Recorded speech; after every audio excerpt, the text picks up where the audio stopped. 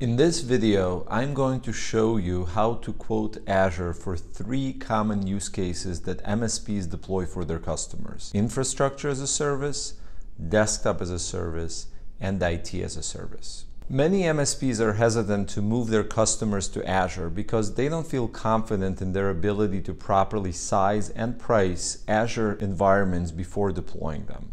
This makes the Azure quoting process complicated and risky. There's always the option of using Microsoft's Azure pricing calculator, but in order to do so properly, you pretty much need a PhD in Azure architecture. I'm going to show you how to create accurate Azure quotes so you can feel comfortable putting in front of your customer. My name is Vadim Vladimirsky, and I'm the CEO of Nerdio. And if you're an MSP looking to build or grow your Azure practice, then this is the channel for you.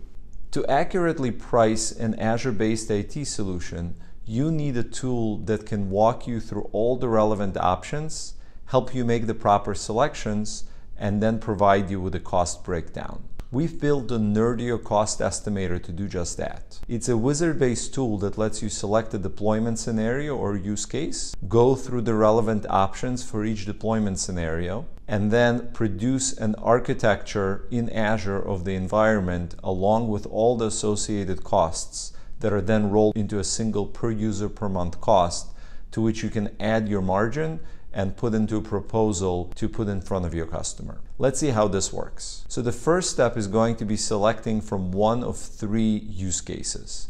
You can be deploying infrastructure as a service if you're going to be putting only server virtual machines into Azure. You can be deploying desktop as a service, which is a common deployment scenario for simple virtual desktop deployments or virtualized applications like QuickBooks. Or you can be deploying an IT as a service environment, which is a complete IT infrastructure that includes both servers and desktops for your customer's environment. Once you've made that selection, you're going to be prompted for the number of users in the environment if you've selected a use case that includes virtual desktops, and also the type of desktop virtualization technology you're going to use, either RDS or WVD, along with a selection for how many users are going to be assigned to persistent, dedicated desktop VMs versus using pooled desktops. Once you've filled out the desktop section, you're going to go down into the server section and add any servers that you may be deploying as part of this environment for applications and databases. All you have to do is specify the amount of CPU, RAM, and the amount of storage for each server, and the tool will calculate the rest for you. Moving down to the next section, you're going to select the type of licensing, Microsoft licensing, that you want to include in this particular assessment.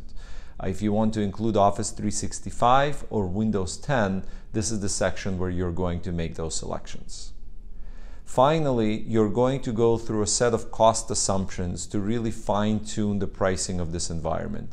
Here you can make choices around reserved instances, whether or not you're going to be using backup or DR, whether or not you're going to have site-to-site VPN, whether or not you're going to have on-ramp regions or use hybrid Active Directory, and many other options that you can select from and just add them to the quote.